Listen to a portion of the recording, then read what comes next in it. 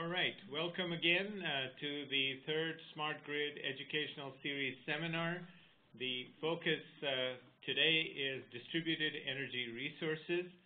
We just heard from Francis Cleveland, a presentation that talked not just about the bits and bytes, but also about the stability of the grid as larger and larger percentages of distributed energy resources are integrated into the grid. And there are a few things that are very important to understand here. One is that while initially distributed energy resources were seen just like that, resources that were out there in a distributed way, the image of distributed energy resources has changed dramatically in the last few years, especially as the projection for energy consumption from the EIA shows growth over the next 10, 20, 30 years. And yet, when we look at what sources of energy are available to us, the traditional hydro and coal and nuclear, if you think of it in terms of the growth for them, the current environmental, economic, and political climate is making it very difficult to put a lot of coal plants out there or to put a lot of nuclear power plants. And even if we could, the congestion that would exist on the transmission lines in certain parts of the country would make it very difficult to take full benefit of those sources of energy. Trying to increase the transmission line capacity is also an uphill battle because you have to get access rights of way on land, and it involves a lot of public hearings, and it's a very sensitive subject. It's that not in my backyard kind of concept. So distributed energy resources are being revisited. It's kind of like Kellogg's cornflakes, taste it again for the first time. So we had people who had solar panels and other sources of energy over a long period of time, but they were kind of all out there in little amounts, and people basically served themselves. But we are challenging society in a new way now with distributed energy. We are saying not only will this take care of your needs, as Frances described her home with an almost net zero type of situation, except for the $5 of access charges, but we are also going to count on you to provide this resource not only in terms of delivering kilowatt hours, but also volt-var support, which basically means ultimately grid stability. And that there are a lot of ancillary services, and Frances went over in her presentation to do that. So it's very, very important for us to understand that when hundreds of thousands, if not millions of people are going to involve themselves in becoming prosumers from being consumers, in other words, they're going to deliver electricity as well as receive, that you can't have something like that in a haphazard way. It's not enough just to say, I have electrical and mechanical integration and I'm done. Because the DER is going to become a larger and larger percentage of the overall energy mix, and you cannot just rely on grid resiliency to absorb the intermittent aspect of DER. You have to do it in a responsible way, which means you need to put the appropriate amounts of storage, you need to have the appropriate demand response to shape the load to match the distributed energy resource supply and things like that. That requires an understanding of communications. It requires an understanding of interoperability standards, not just for communication, but for the application for exchange of data. And it also involves storing the data and just the right amount of data so that you can do real-time operations with it. You don't want to just take bulks and bulks of petabytes and petabytes of data and encrypt it all and put it away, and then every time you need it for something, now you have to do a decrypt of petabytes of data in order to run a SQL query. So you have to architect these databases properly. You have to do the management of data. And we're talking about matching data with levels of Yahoo and Google here. I mean, we're talking petabytes of data. This is not megabytes, not gigabytes, not terabytes. We're talking petabytes, 10 to the 15th type of power. Keep this in mind, and that's why there were no alcoholic beverages served at break time, because it requires a very sober thought. This was all deliberate. And I gave you some sugar to, give your brains a little bit of excitement. But keep this in mind, that this complex array of solar and wind and storage and electric vehicles is not going to work unless we have a modular approach, a layered approach, that we have the proper semantics, so that when it's field equipment, we run the appropriate protocols for that. When it is back-end reporting and tracking and things, there's a different kind of model. And that the various individuals, whether it's a consumer or an ISO or a distribution company, whoever the player is, aggregator, that the language that they're speaking and the credentials that they're presenting in this transaction be standard. Because if they are not, we're going to have chaos on our hands. And so what Francis was trying to do for the better part of an hour is lay out the structure of such an infrastructure. Did you notice there was that diagram that had all the standards on the GWAC stack laid out? I mean, it's a very humbling experience, visual experience, because behind it are hours and hours of labor and lots of arguments and tons of coffee consumed from many, many cafes in many cities, not just in the United States, but globally. And Francis will tell you that. And a few beers. And beers, yes. Yes, yes. I have to tell the webinar people, Francis said beers. Okay. Yes, beers. Okay. So just keep these thoughts in mind, that this is not, as I said before the break, a luxury that is a nice to have. No, this is coming to a theater near you, and as I said, there's the nice way and then the hard way.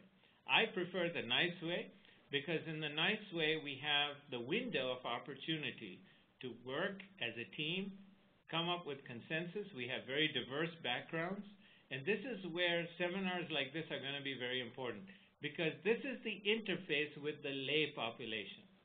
This is where people who have had experiences in, let's say, healthcare and telecom and others can come into this sector and help us shape this, because anyone who knows how to use a credit card or an ATM machine knows that these things have been worked out in other verticals about how you exchange information. That today I can go to any country out there and run my ATM card and get local currency. Now, I have the privilege of being accompanied by some real experts who are spending a big part of their current careers in distributed energy resources in various ways, talking very creatively, out of the box, out of many boxes, actually. So I have Craig Lewis, who is part of the Clean Coalition. This is a trade organization whose job is to explain the compelling arguments for DER and work with state and federal agencies to make sure that the barriers to the penetration of DER on the grid are removed. And he spends a lot of time with his team articulating that to the California Public Utility Commission and many other organizations in the United States. And then we have Ed Cazalet. Excuse me. So Ed, the nice thing about Ed is that you cannot pull anything over Ed, because he's been there, he's either worked on it or heard someone who's worked on it and probed him enough. He's very, very sharp. And that's why I like bringing him into discussions, because I know you're going to get an honest assessment of the situation with Ed. And his experience and his contributions, especially in the state of California and in the policies of California, are really, really praiseworthy. So thank you, Ed, for coming to our session. And then, of course, Francis, I've already introduced. So what I want to do is start with Ed, because he's got a PowerPoint presentation, and he wants to make some introductory remarks, and then we will go into the more detailed Q&A in the panel form. So Ed, if you could please step up here. Sure. Thank you, Erfan. So I'm going to talk, Frances laid the groundwork for what I'm going to talk about very well. She mentioned the lower layers of her hierarchy where it's all controlled, and higher layers where you have the utilities and the various parties involved, and she described it as a very difficult problem. And so I'm going to talk about that problem primarily and how it interfaces with the lower levels. I call this transactive energy or price responsive distributed energy resources. So go to full screen. We can go to full screen. So if you go down here. Yeah, then you have to just hit these.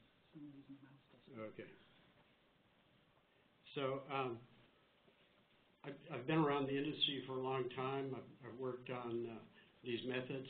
I spent several years on the Board of Governors, the California Independent System Operator. I've founded an online transaction system for electric power called Automated Power Exchange, and been consulting in this area for many, many years. One of the little boxes on top of Frances's chart of standards was a committee called EMIX, Energy Market Information Exchange. I was co-chair of that committee, and there we're trying to define, when you're communicating about price, and when you're doing transactions on the grid, how do you standardize that communications? What's a price? What's a quantity? What is the product or the thing I'm talking about? When does the power delivery start? When does it end? How do I measure all of that in a standardized way that can be interoperate with all the other standards that everybody's working on? So that's the EMIX standard. Within that, I developed a subset of that for automated transactions on the grid called TMIX, Transactive Energy Market Information Exchange. This EMIX standard, including TMIX, is now part of the NIST catalog of standards. And so the work I'm just described today utilizes that.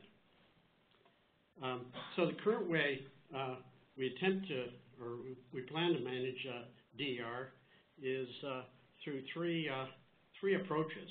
I'd call them the sacred cows of power system operation. One is we'll do it by command and control by the distribution operators and ISO operators. As Frances mentioned, there's too many devices to work with. It gets really complicated. We've got the Internet of Everything coming on, where essentially everything that uses power will have an IPv6 address on it, be capable of two-way communications, including when you charge your iPhone, your PCs, and so on. So everything will be connected and able to manage its own power, in some cases deliver power back to the grid. Too much information is needed for central control for this. And then who should control? We have the case of what happens if a distribution operator says, I need more power, and the ISO says, I need less power. Who wins? How do you handle that conflict? And the fundamental problem is customers want to live their own lives. They don't like to be controlled. So tell them what you're going to pay them, or what they're going to get paid, and then they can make their own decisions. And if we get the prices right and the transactions right and so on, then it'll solve the problems of the overall grid. The other approach is, well, we'll use our current tariffs and demand and response to do this.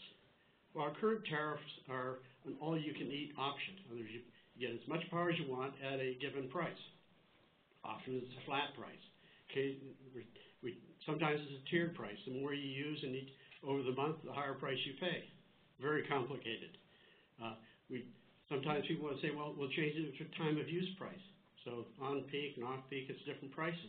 But it's still, there's no effective price signal there other than on or off peak. And there's a whole bunch of other approaches, including demand response events, where the system operator might say, I need you to curtail or produce more power, and then issue an event and pay you for that response. Now, all of this gets very complicated, and essentially you're turning more control of your life over to the system operators. They're beginning to treat you like virtual power plants or like ISO generators. In fact, they use the same software for dispatching you as they do the big power plants. So if you're running a utility, a distribution system, you're trying to sell power, you want to treat your customers like they're customers, not like they're generators. And so it's much better if we can just pay people for what they deliver to you, or make them pay, ask them to pay a price, and they choose what to do in a way that's the way every other commodity is managed in our society. We don't have a central control operator for setting the price and the quantities of tomatoes, right? It's all done through various markets. You know, people say electricity is different, and that's fine. And when we put demand response in, the question is, well, if you're going to get people against what baseline? So you have to measure a baseline, more complexity. The utilities say this is becoming extremely complex, costly, and it takes, you know, many, many years to implement these costly systems. That's a sacred cow, too. Third one is, well, we can solve all this by just broadcasting price signals. You know, turn the consumer advocacy, well, you know, this is called roller coaster pricing. The price is being up and down. The poor ladies in the rest homes don't understand what's going on. Another problem, these usually after the fact prices. In other words, the price is what they sold power for in the market 5 minutes ago or an hour ago. Okay, so the price you actually pay will be different from the price they're able to broadcast. You know, people study this and say, well, this is going to be unstable. You raise the price because there's a shortage. Everybody responds. You got a deficit. Okay, you got a deficit. The price goes up. I'm sorry, I got the first one around, but you get the idea. And you get these oscillations. You're underdamped.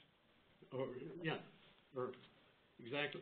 And then of course, if we have all the prices based on spot prices, this is too much risk. That's why the California thing collapsed. So I believe we've got to slowly retire these sacred cows over time. Can't get rid of them immediately. Still need the milk. And get to the next phase, which is operating it using automated, what I call tenders and transactions, just the way we operate other markets, only we do it at high speed and take advantage of electronic e-commerce systems we've already developed. So the fundamental idea in this is there's a tender, which is an offer to buy or sell power. It can be for a year, a month, a day, an hour, 5 minutes, or 4 seconds. That's the duration. There's a quantity associated. So we don't just give a price. We say, the system operator says, I'll buy 100 megawatts from a party or 100 kilowatts from a party, and here's the price I'll pay. It doesn't say I'll buy an infinite amount at the price, because that would be unstable. This is how we get this to work. And you can decide as buy or sell. Location, you got to say where it is on the grid. Different prices, different places. There's a start time for each purchase or sale, and an end time or a duration. And then when you make an offer, it might be expire after 5 minutes or 5 days or 5 seconds. It turns out and you make offers ahead of time. So I make an offer for power 5 minutes from now, 10 minutes from now, 15 minutes from now, 2 hours from now. You tend to make a lot of small, frequent offers and update them. That works best. The parties, the distributed energy resources, the building owners, that sort of thing, they'll accept those tenders if they want to. They can also make tenders, offers to sell back to the grid or buy from the grid. The accepted tenders become transactions. You sum up the transactions for a given interval of time. That's a position. It's like a schedule. Okay, and it tells what the usage of the power will be at a particular time. All this can be completely automated. The set of forward tenders gives you a forward price curve. If I know the forward price curve, I can take storage, for example, and say, okay, the price is going to be high 15 minutes from now, and it's low now. I can make money buying power now and dispatching it later on. And I can book that profit.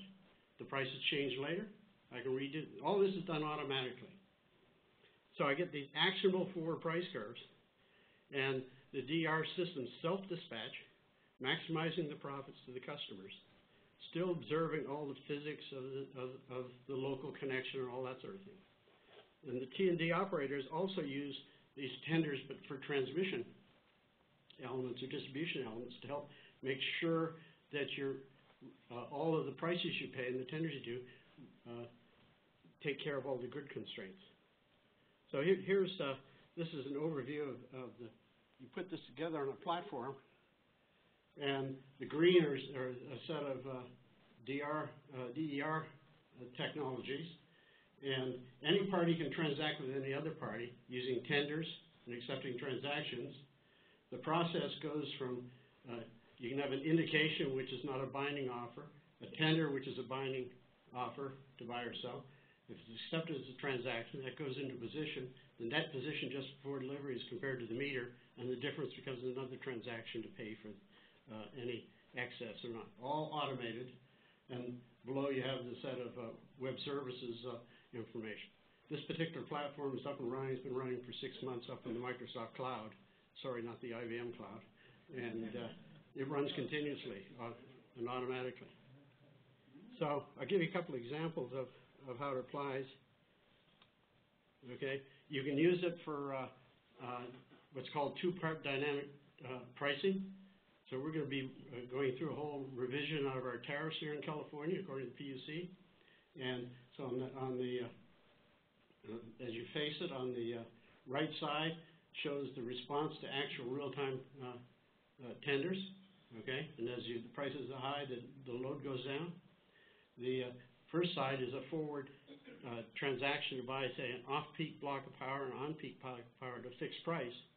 And so what you pay in real time is just the difference between you pay only the spot price, or get the spot price only for the difference between what you actually use in real time and the forward situation. So this is an example of a sequence of transactions, in this case 2 over time, which means you got a forward hedge, you got a forward commitment. It minimizes your risk, and it minimizes risk to the utility. The other case is a little microgrid or local grid issue here. Suppose it's Atherton or Los Altos Hills or whatever, and you have a cul-de-sac that's got a 50 kilowatt transformer, and everybody has solar panels. They have a 50 kilowatt peak, so you can see if nobody's home and nobody's charging, that's going to exceed the transformer in the reverse direction. Now, one of them brings home a Tesla, which charges 20 kilowatts if you want to do it 4 hours. And, all the neighbors get hooked and they all buy a Tesla. Now, I got 5 Teslas. Well, I could charge each of them at 10 kilowatts, and they could all charge at the same time as long as everything else balances out. So, pretty complicated little cul-de-sac here. Okay, and of course, if you got a Tesla, you don't want to be told when you can charge it and when you don't, right? And you'll pay a large amount of money if you got to use it to show off. And you probably don't cooperate with your neighbors all that well. So the way you handle this problem is you create a subscription for each homeowner gets 10 kilowatts of that transformer. Okay, and he owns that. And then you have I'll just say it very quick, an algorithm such as if they all try to use too much of that transformer in one direction or other, if they're all trying to charge at the same time, there's not enough solar coming out, okay, the price goes up, okay, and so those people who are using more than 10 kilowatts pay those who are using less, okay, so no extra money goes to the utility. It's just a transfer within the cul-de-sac. And so this is the amount of use on that, of course, depends on what the sun's doing and that sort of thing. The price is really high because there's a lot of charging going on. Some people decide not perhaps to run their air conditioners at that point in time. All that can be automated on this cul-de-sac using the transactive approach. So that's pretty much it. You can apply that up at the higher levels of the grid. And it works the same. T-Mix is my company. We build these platforms, deploy them as a service. Usually cloud. We can sell them the platform to utility. You can put it behind their firewall. So this is a system that you can implement all these transactive services for managing microgrids and DER, and doing tariffs to homeowners, and doing transmission pricing. Thank you. Very good.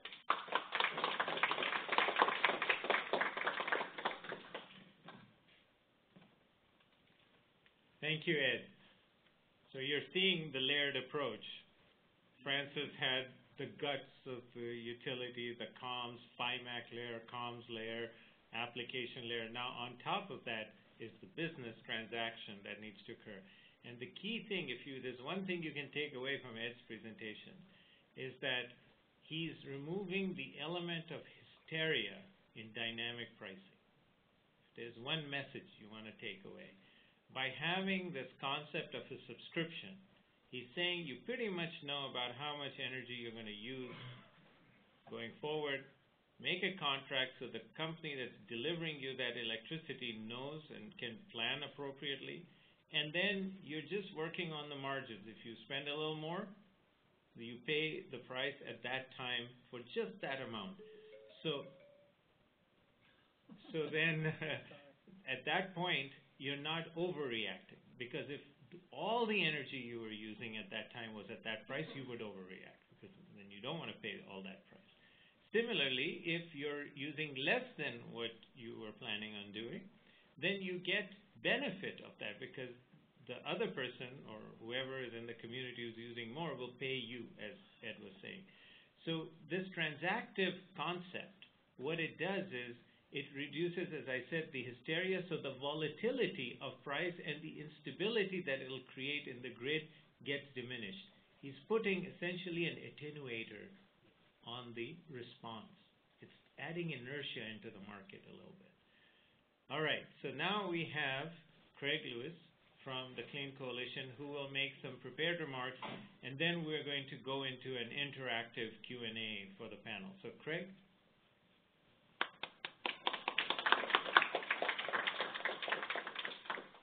Thank you. Real pleasure to be here. The Clean Coalition is a nonprofit organization. We're not a trade organization, as Erfan had said originally. We're a nonprofit, and we operate totally independently from industry parties. And our mission is to implement policies and programs that accelerate the transition to a decentralized energy system. And the reason we care about that, about getting to a decentralized energy system, is a lot of the reasons that were talked about by Francis and Erfan and Ed. But I basically summarize it as because it's cheaper, we can get there faster, and we can get there safer. And when I say safer, we can get there with a much more intelligent energy system that has a minimal environmental impact. We don't have to go building transmission all over the place. We can get there with much more energy security. So if that transmission line goes down, or if that central station power plant goes down, guess what? We can still keep our lights on, and more importantly, we can keep the hospitals running and the water pumps running, and all of those vital services that actually really matter if the power goes down. The Clean Coalition came about through it wasn't a planned organization, and I founded it about 3.5 years ago. But most of my career has been in the telecommunications business, and on the business side, I've been all about out there finding out how to get wireless telecommunications systems deployed around the world. And it's been a fun time, and I worked for big companies like Qualcomm and Ericsson, and worked with some small startups as well that you've probably never heard of. But that was a really fun ride, and so I've always liked to be on the leading edge of technology, and got into the government relations side of telecommunications. And telecommunications is really similar to the energy space. You've got a really big industry that is dominated by monopolies that are allowed to operate under a regulatory compact, which means that they are allowed to operate as monopolies as long as they agree to be regulated by an entity that's looking out for the best interests of all of us, the ratepayers. And so going from telecom government relations to the renewable energy or the energy government relations is actually a really easy transition. And my transition into the energy space was through Steve Wesley's gubernatorial campaign. Steve Wesley, former controller here in California, was running for governor back in the 2006 election cycle, and I was his energy policy guy.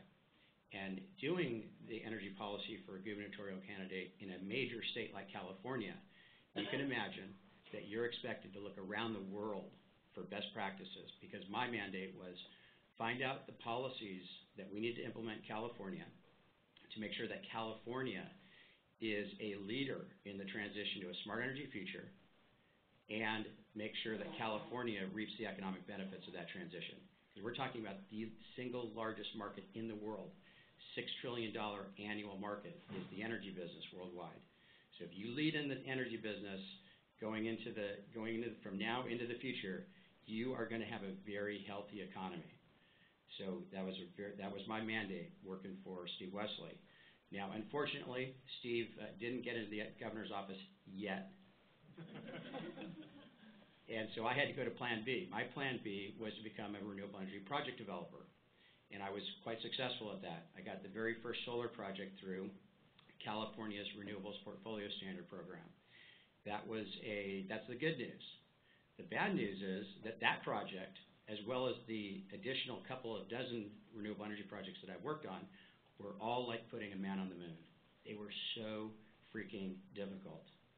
It was really pathetic that we have to, we are the people who are out there taking risks, making investments, doing the work to make this transition to a distributed energy system, are basically having to bang their head against the wall and just go through very painful processes. So what that told me is that I knew all the policies that we needed to implement because I looked around the world. I had found them working for Steve Wesley. We'd really done a good job of looking around the world for best practices in terms of how do you procure, how do you interconnect, and how do you finance those solutions that are going to get us to a distributed or a decentralized energy system. And so I had enough of the broken policies, and I looked around. I thought there's really well-funded organizations out there, companies like IBM. Nobody was really taking the effort and making the investment to do the policy innovation that needed to happen. And so I raised my hand, formed the Clean Coalition, and that's what we're about, is implementing the policies and programs to accelerate the transition to a distributed energy system, decentralized energy system, and to do it as fast as we can in an intelligent manner. So I talked about the solutions that really need to get solved. So the policy needs to innovate to make sure that we can get procurement, so you can procure the energy and the intelligent grid solutions like energy storage and demand response. You've got to have a way for the utilities to procure those solutions. You've got to solve the interconnection. Interconnection is just as hard for a developer. If you want to develop a wholesale distributed generation project, this means that you are interconnected to the distribution grid, selling your energy to the utility. It's wholesale. You're selling all of your energy to the utility. If you want to interconnect a wholesale distributed generation project in California or anywhere else around the country, it is a major nightmare to get the utility to buy that energy from you. It's an equally big nightmare to get the utility to interconnect that project to the grid. So we've got to solve both of those problems. And then financing those solutions, financing that distributed energy, financing the intelligent grid solutions like energy storage is the third big barrier. So we've got to innovate the policies to make sure that there is a way for developers of those solutions to get paid. And they got to get paid enough that they're going to go do it, because nobody is going to develop these projects to lose money, right? Developers, they might be hard-headed, they might be stubborn, but they are not stupid. And you have to be stupid to develop projects, put millions of dollars into something you're going to lose your money on. So we've got to solve procurement, interconnection, financing. Now, the Clean Coalition has been very successful at developing programs to solve the procurement and the interconnection pieces of the puzzle. We have, you may have heard of some of the Clean Local Energy Accessible Now programs. They're called CLEAN programs is the acronym.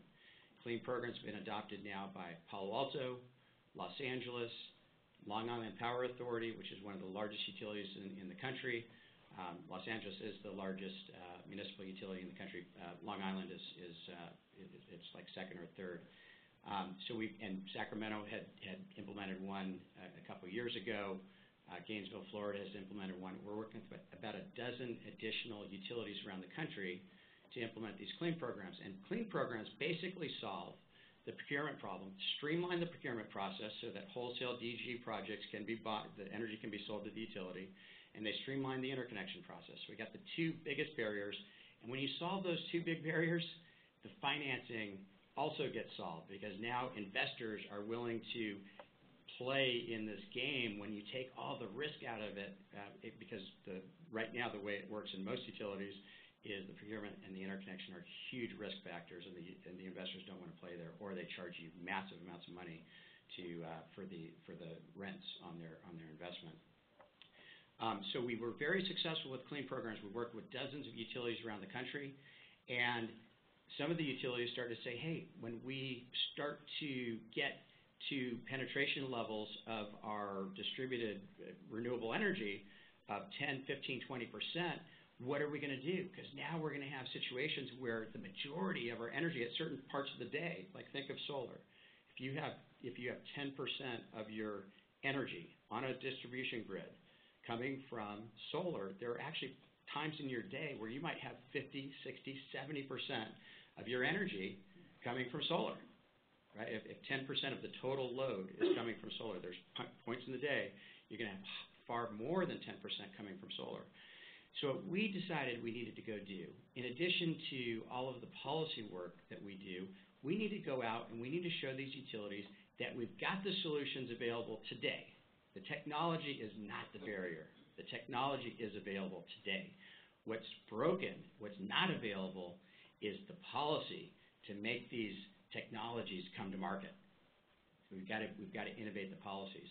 But in order to get the policymakers at the California Public Utilities Commission, for example, here in California, to understand that we can do this without breaking the grids, we have to get some deployments.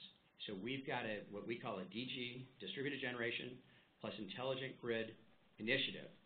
And that initiative is to take 5 utilities around the country, one of which is in California, and deploy, we're going to take a single substation, and we're going to get 25% of the total energy that is served by that substation from distributed solar, from wholesale distributed generation solar that is interconnected to the grid within that substation, 25%.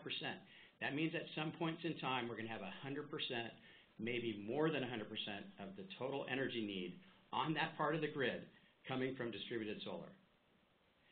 And we're going to show that we can get 25% of the total load from that substation from distributed renewable energy resources, and sprinkle in just enough intelligent grid solutions like some demand response and some energy storage so that the grid reliability is either maintained or improved.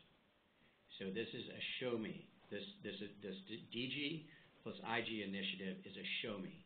And it's a show me for the policymakers, most importantly, because we need the policymakers to force the investor-owned utilities to move. And they're just not moving fast enough on their own. So we've got 5 utilities we're working with around the country. We're going to have the plans done by the end of this year, and then we will do the deployments in 2013. So by the end of 2013, we will have 5 showcases around the country so that not only utilities across, policymakers and utilities across the country, but across the world can come and see how to actually go do this without, the sky is not going to fall, and we're going to make sure of that. So I think with that, I'll save it for Q&A.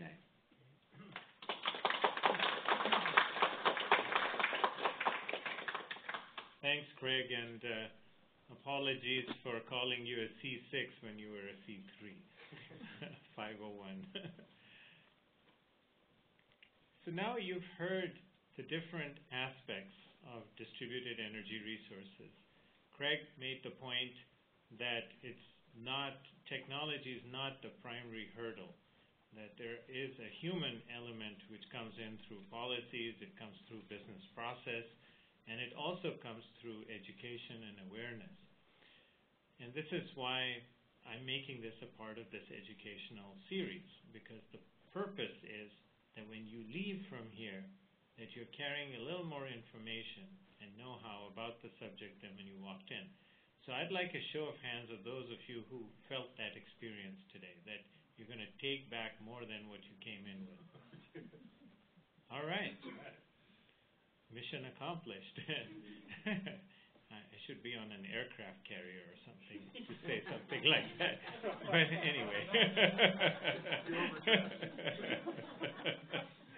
All right. So what I'm doing is we're going to go till 10 after 7 because we had a break and we started late. But I want to give people an opportunity to ask questions. I think Craig did a pretty good job of talking about some of the hurdles that are in the way. And Francis also mentioned some of the challenges, whether it is still an elementary stage of the development of the object model, and then the adoption of the object model by vendors, and then what you'd call the next generation of SCADA systems that would use the 61850 protocol with all of its bells and whistles.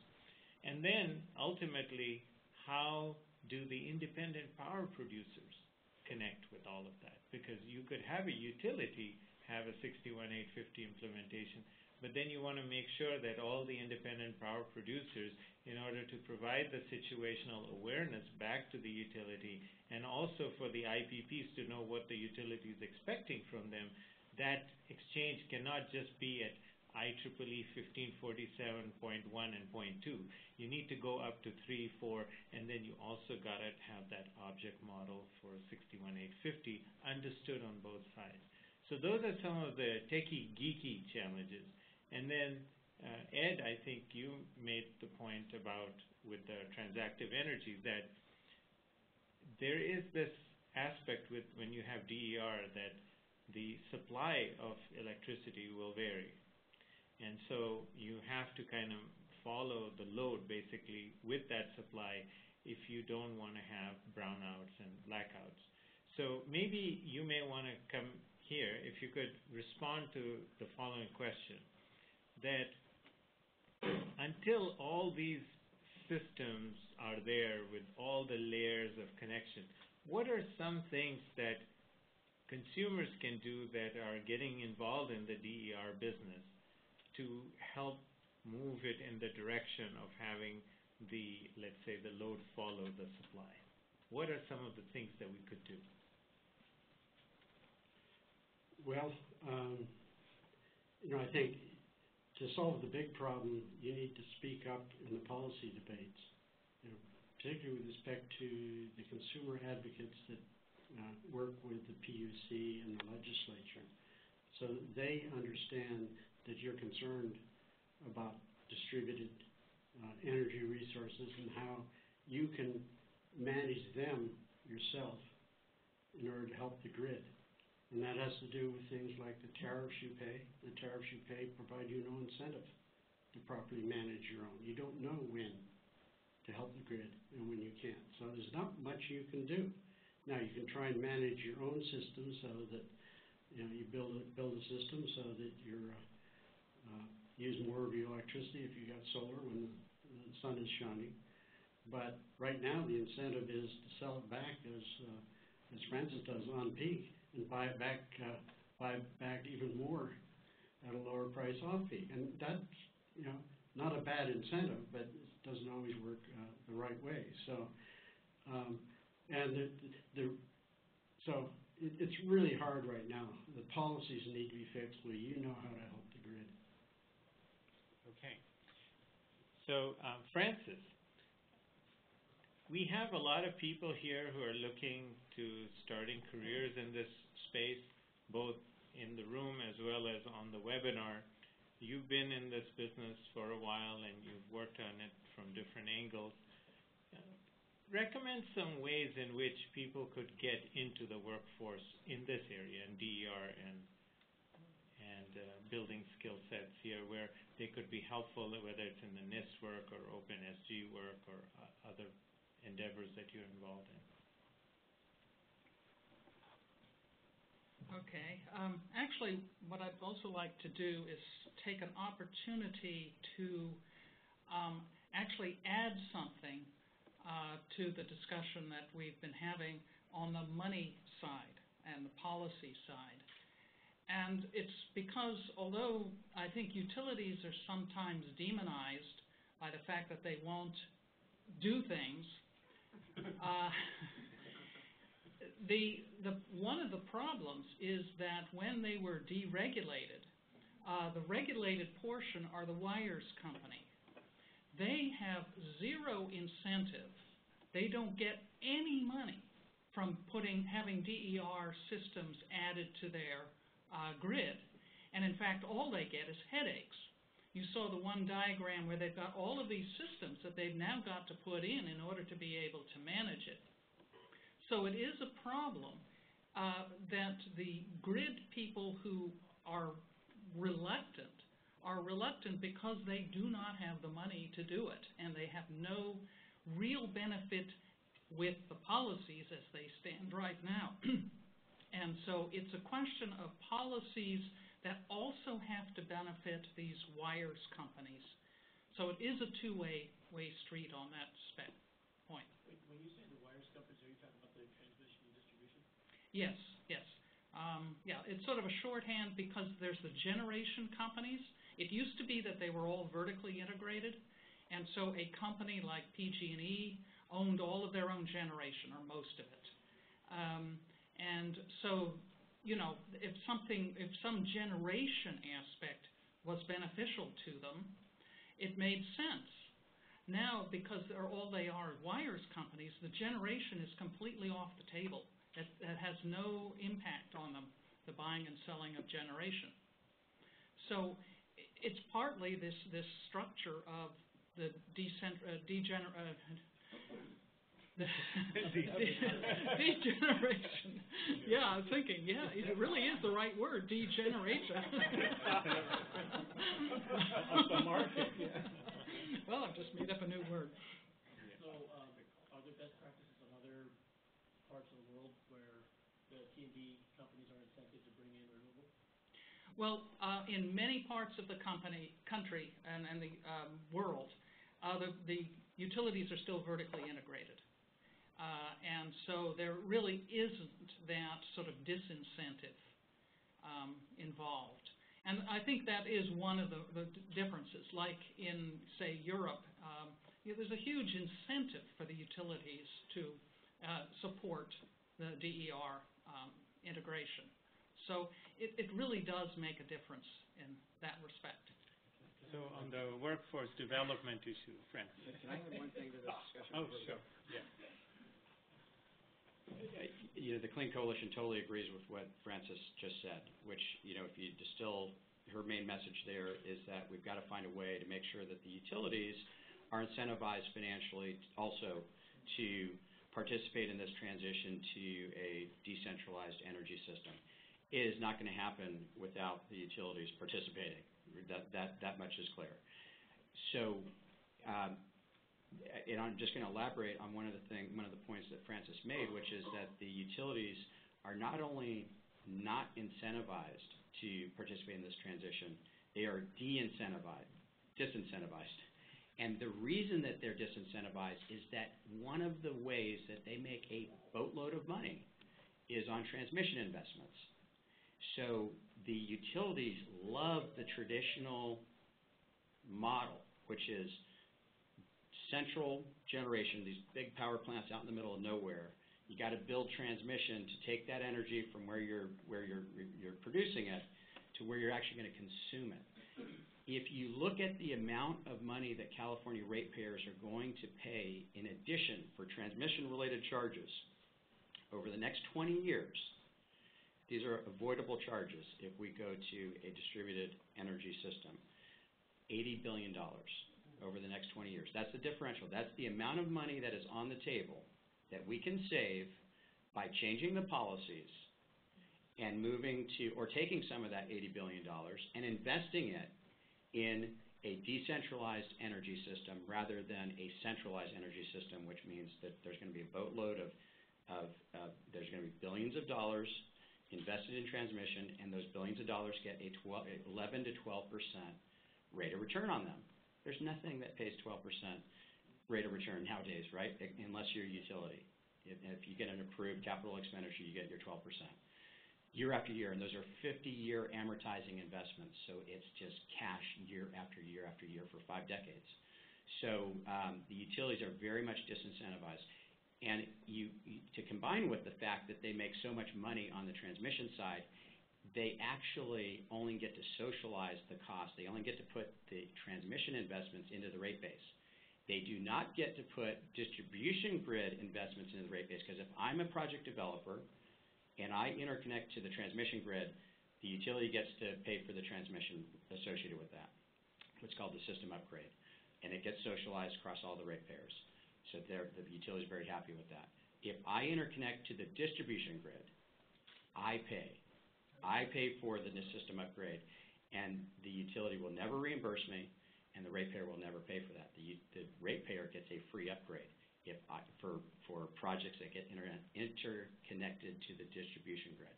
So we've got it. This is just an absolutely ludicrous situation that is going on, and we need policy innovation to fix it. Engineering, system engineering too. I mean, sorry. It's not just policy. We need some real system engineering. Yeah. But I think this is not like putting somebody on the moon. This is pretty understandable, basic science stuff. So you take some of that $80 billion and direct it toward distributed, decentralized energy system, and this is going to go real smooth. But we got to get the policy right to repoint that $80 billion to where we actually want it to go in the future. Yeah, and just one point on that is that with deregulation and having generation separate from transmission, separate from distribution, it makes the situation worse, because those transmission companies may not necessarily have to face the environmental policies on the centralized generation of electricity, which may be very unfriendly.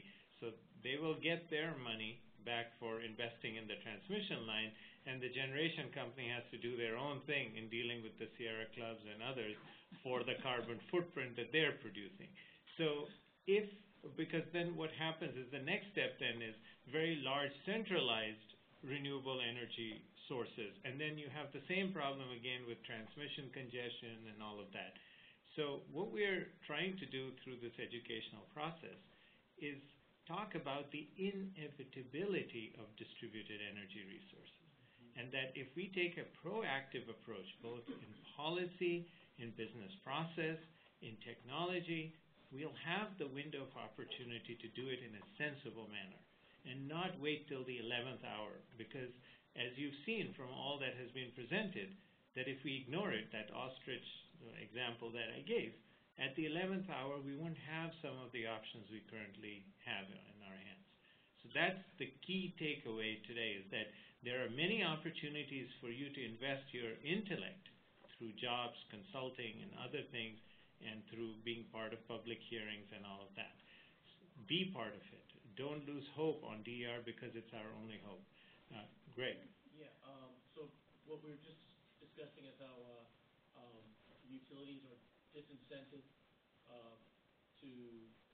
because of it's not a vertical market anymore. The utilities aren't generating. They are transmitting. They're just bringing it from the generators to the customers, to the end users.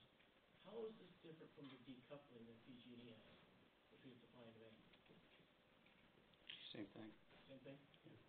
Okay. Yeah, so the question for those who are on the webinar is, Greg was asking what the distinction is between supply and demand with PG&E and this discussion we were having about the deregulation and the decoupling. Okay, so and the answer was there is no difference. It is the same thing. So they're two sides of the same thing. On the workforce thing. Yes, we're Oh, yeah, go. yeah. I want Francis, I want all three of you to share your perspectives, because this workforce development is a very important thing, especially at a time like this when the economy is slow. A lot of people are unemployed with very good skills. I would really want them to see how they can get into this business. You know, these billions of dollars that you're, $6 trillion you talked about. I mean, we'd love to all get a little piece of that pie. So, Francis, tell us where the trillions are stashed. Well, I think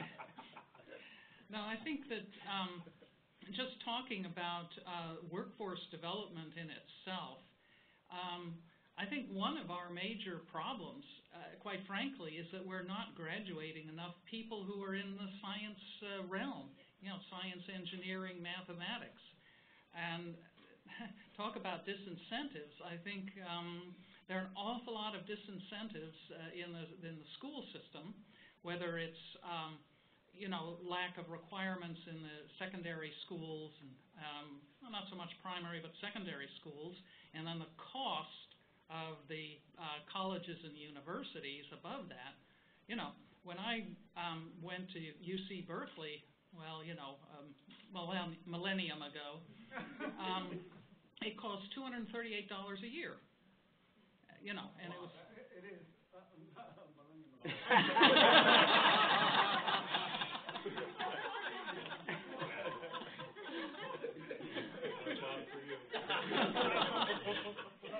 So I think that's the first, sort of the first big issue, of course, is just getting enough kids involved in science and engineering.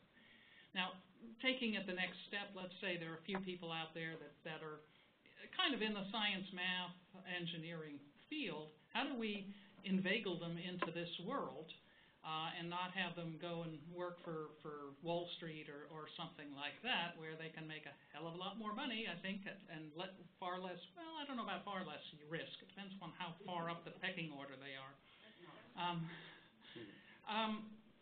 But I think that it would be really important for people to have access to the challenges that are ahead.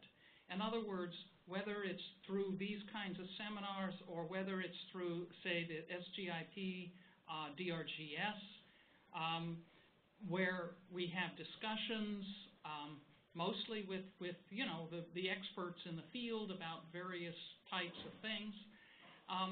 Get it out there that there are these challenges, and there are challenges from the hardware to the software to the networks to the cybersecurity to policies and businesses. So they're all over the place, but it's rather hidden. I mean, it's just not that visible. I will say that when I first started in this business, and if I, was asked at a party what I did for a living, I would sort of, if I said, well, I work, in the electric utility world, it'd sort of be this, okay. And, the only thing I was able to say was, well, it keeps the light, I try to keep the lights on. Oh, okay, yeah, I'm glad you're keeping the lights on. Now, with the word smart grid, people and smart meters, people are beginning to say, oh, you're doing something like that, and, renewable energy and so forth. But it's still pretty vague out there. And I think the more we can get out and make it visible at the college level, at even the secondary and somewhat the primary level, if we can make it more visible that energy is a key element. Climate change is a key thing that they're going to have to be dealing with, and energy is a part of that. If we can make it more visible, then I think we'll get the better brains to come and help us out. So I agree with what Francis said, and I'll give a view from kind of a top level in terms of where I think that people are coming through the educational system right now, where they should be pointing themselves, and I think Francis really hit it really well. If you're technically minded, there is a huge amount of opportunity at the utilities. They've got a lot of people who are hitting retirement age on the power engineering side of things. So if power engineering is something that is of interest to you, you're going to have no problem getting a job at a utility, and they're good jobs.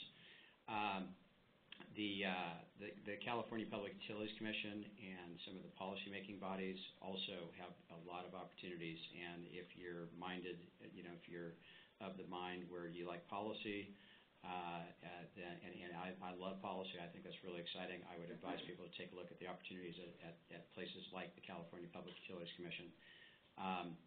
For folks who are kind of second career people, which I think is probably most of the people in Erfan's class, and I think you're doing the right thing. you've got a huge benefit having a person with the tremendous experience that Erfan has, taking his time and energy and expertise to help train you and transition you into kind of the new energy economy. So you're doing the right thing by taking advantage of that. If you want to take that education to an additional level of expertise, one of the things I advise people, and there's not everybody can do this, but if you have the wherewithal to force yourself to do it, go follow the proceedings that are of interest to you at the California Public Utilities Commission. All of the documents are public, and you will not learn a topic as well as you will learn it by following a proceeding at the CPUC, California Public Utilities Commission. It's not the easiest documents, they're not the most exciting documents to read, but you will come out of it an expert. And believe me, if you have that kind of expertise, you're valuable to companies, because any company that is going to be in this business, as the policy is innovating, the policy is in a state of flux. The technology is following the business model is going to follow the policy. So if you want to be in this business, if you understand where the policy is going, then you're valuable. You're valuable to companies, and that's where the jobs are going to be. So that's an additional place for you to get some training that's going to be really useful, practically useful to companies. So I think it's also about creating excitement, and I know I go back to my alma mater, Stanford, and all of a sudden things like electrical networks and energy, that sort of thing, are the hot topics, and all kinds of very, very smart people working on these problems. And, that's a place, among other universities, where you created Google and Yahoo and Facebook out of there, and it's getting to the point now where it's much more exciting to create, smart energy networks than social networks. And I think that maybe that would plateau, and all the smart people and investment will start going into smart energy networks. We can all hope. All right. Very, very good. Well, because of the lateness of the hour and out of respect for our host here at IBM, who has provided us this facility, I just want to make some concluding remarks. I want to thank Francis Cleveland and Ed Cazalet and Craig Lewis for participating in our panel discussion. There are some questions that are here online, and I'm going to provide them to Francis so that she can respond to them by email so that we have an efficient use of time. Some concluding remarks. Our next seminar is going to be on July 23rd, and Ahmed Faruqi of the Brattle Group is going to speak about dynamic pricing and demand response. And he's going to bring some case studies from his own work at utilities to show how effective they've been or how not so effective they've been, and what are some of the lessons learned. So I would encourage you to put this on your calendar now, because you got a whole month to say no to everyone else for July 23rd. And then try to be here, because your physical presence, while I appreciate the people on the webinar, some cannot travel here, but if you can physically make it, now you know where the parking lot is, nestled underneath this building without any signage or anything. So next time it'll be just so much easier. Some concluding points on the discussion today. We made the case that distributed energy resources is a must-have going forward, and that it is a layered problem, and there are needs to understand the FIMAC layer for DER in the communication stack, so that you know all the different flavors and try to work on the standards to establish them, whether wired or wireless. There needs to be some kind of a networking protocol in the middle to route traffic to these field equipment in order to control them. There needs to be an application layer. People talk about enterprise service buses or service-oriented architecture to have various points connected seamlessly with each other without having to worry about the lower layers. That's the ESP concept. And then there has to be the proper sizing and configuration of databases, Because remember, we're moving to a distributed intelligence network, not just distributed energy resources. You're not going to have central vats of data and some kind of mainframe with links running back and forth. You want to make sure that the network is as modular as can be. So if a wide area network gets cut because of a disruption, like a natural disaster or a coordinated attack, that it can continue working. So start thinking about your skill set and how you can fit into this. So database management is going to be key. Architecting the proper applications that are light, nimble, that you can distribute out there. And then having this transactive energy concept, being able to develop the policy framework that will support that, being able to develop the applications that can support it. I mean, you can have the best policy, but if the application is not there, if you look at how much effort Ed and his team at TMX have done in creating these platforms, this is going to be important. So organizations like IBM and others who are involved in this data integration are going to play a key role, and you can help contribute there. And then you have all these vendors out there that are making products. So I'm going to tell you something that attorneys teach each other. Chase the ambulance, right? That's what attorneys teach each other, follow the money, right? So I'll show you how to chase ambulances in smart energy. Look out there at the major venture capitalists. There are plenty in the Bay Area, they're all over the country. Look at who are they funding, and look at what round of funding. There is always one round that gets into the commercial arena, when they start commercializing the product.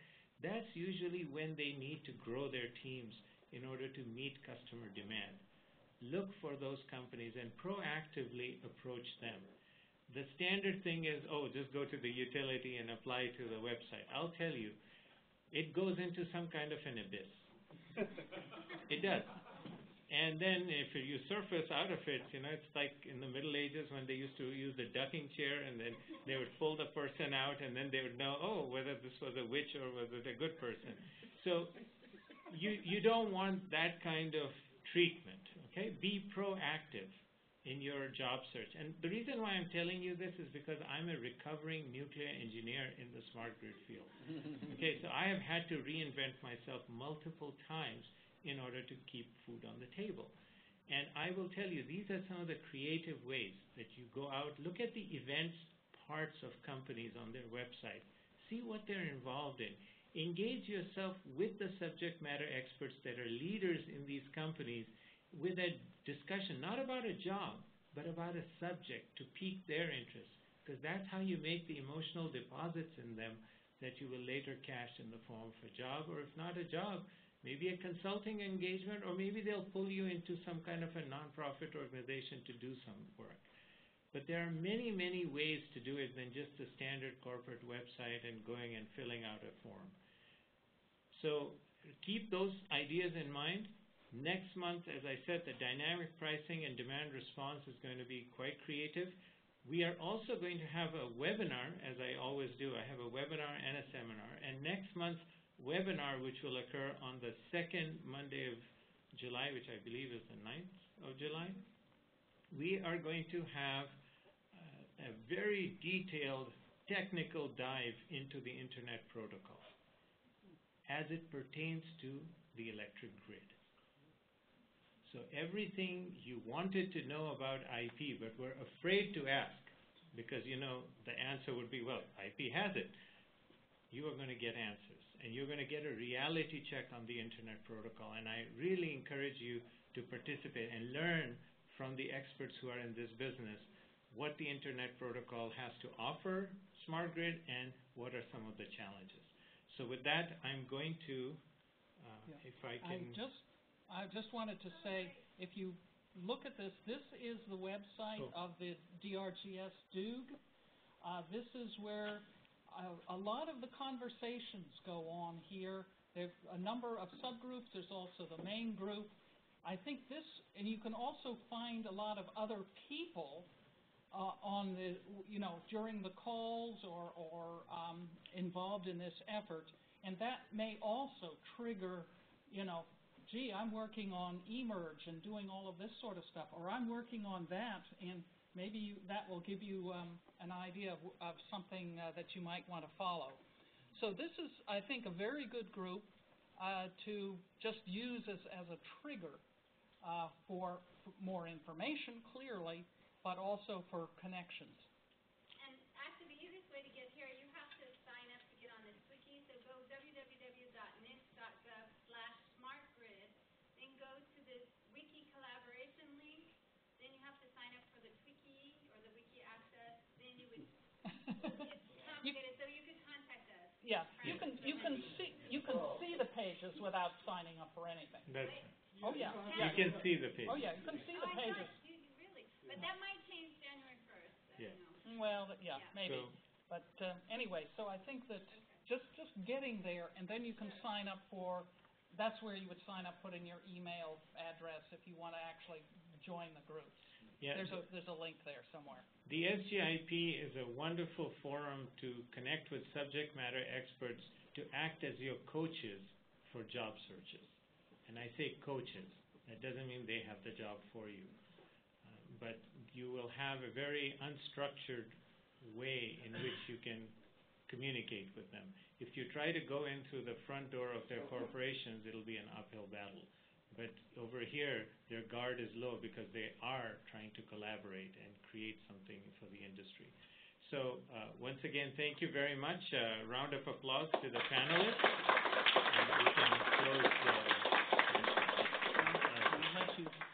yes, so with this, I'm going to now end the recording. And if those of you who are concerned about slides and all of those, webcast recording link and the slides will be sent in that document that I keep updating. So you're going to have all the great links. So with that, thank you very much.